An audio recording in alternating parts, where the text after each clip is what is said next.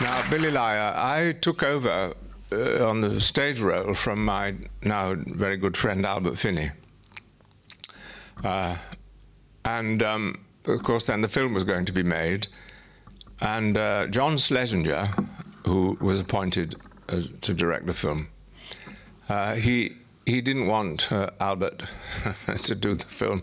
He wanted me, because in fact I was physically more suitable, being smaller and slighter, and more of a sort of daydreamer, really. In fact, Albert didn't miss out at all, because he was in Tom Jones, which was hugely successful throughout the world, and I was in Billy Liar, which wasn't.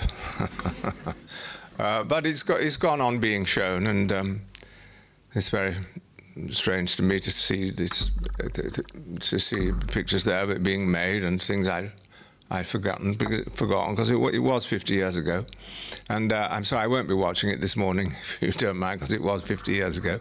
But I very much appreciate your coming to see it, and it obviously was a very special thing for me, as was that time of my life. And I hope you enjoy it. Thank you.